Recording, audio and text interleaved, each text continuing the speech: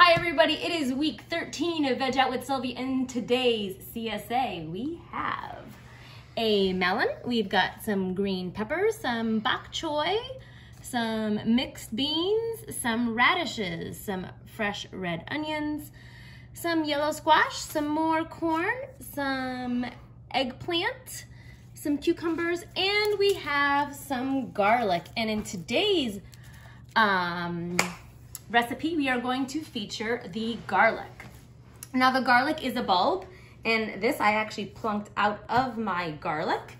You see the garlic that we get in a CSA happens to be purple, and this one happens to be white, so they can come in different varieties.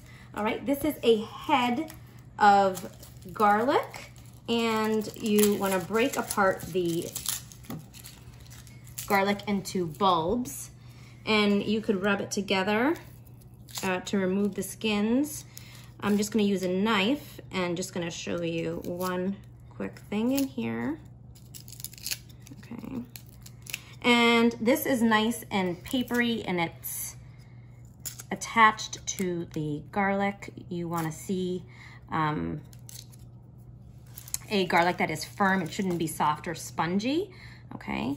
And if you cut the garlic open, and this one, you can tell it's fresh. If you see where this line is, okay, a sprout will grow as the garlic matures. And if you notice that the garlic has that sprout, I would remove it because it can get bitter, okay? So to make our garlic bread, all right, I have taken, this is about 5 cloves of garlic, and it ends up being like a heaping tablespoon of garlic. And I'm just gonna put this into my food processor. I'm gonna add some butter. Now, the fat, I like to use butter. If you also wanted to use olive oil, you could use maybe half a cup of butter and then a 1/4 cup of olive oil, but I'm gonna use 3/4 of a cup. So that's 1.5 sticks of butter.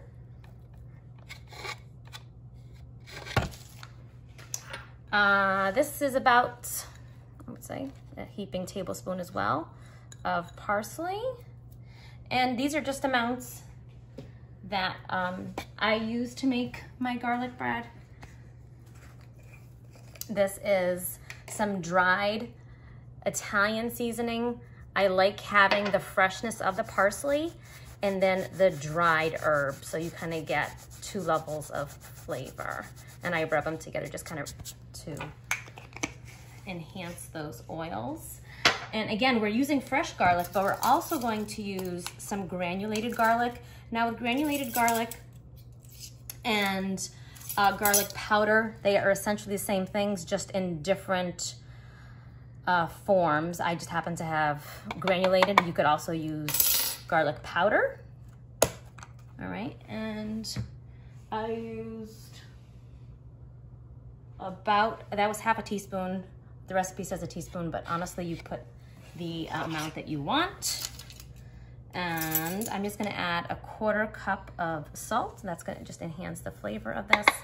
And everything's in. So we're just gonna buzz this really quick.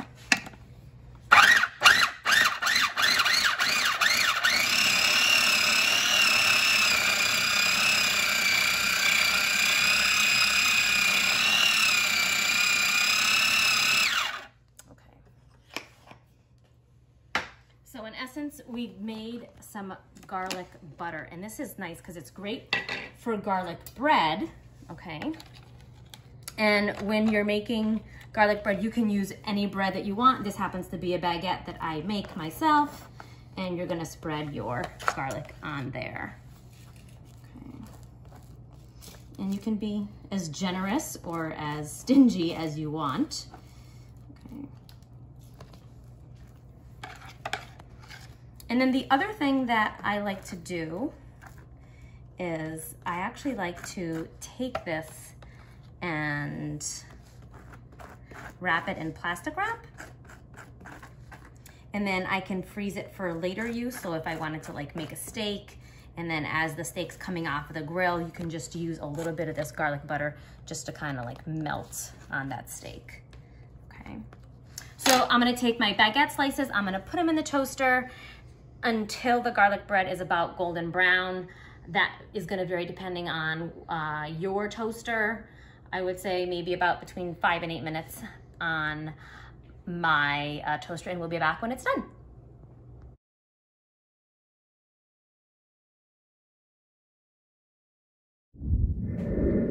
All right, welcome back. So our garlic bread came out of the toaster. It is nice and golden brown. I'm gonna let it cool so I don't burn myself while I taste it. In the meantime, I'm gonna show you some other ways you can use your garlic butter. So this is just a piece of plastic wrap. I've kind of got it out of the food processor in a log, and then I'm just gonna just roll it tight a little bit and then just roll it up. Okay, and then just twist the ends. And honestly, this is a great gift to give someone that you can make. They would love some fresh garlic butter, all right, that you've made. And it's a great way to preserve your garlic.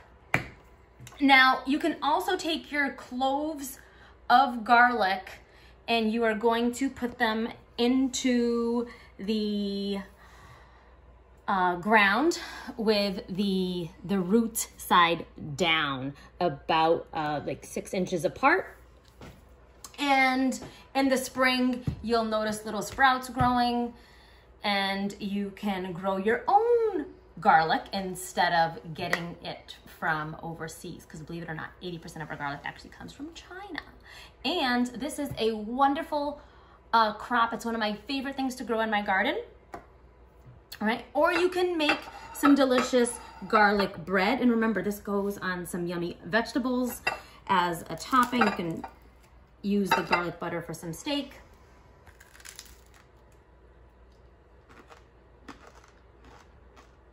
It's got great garlic flavor.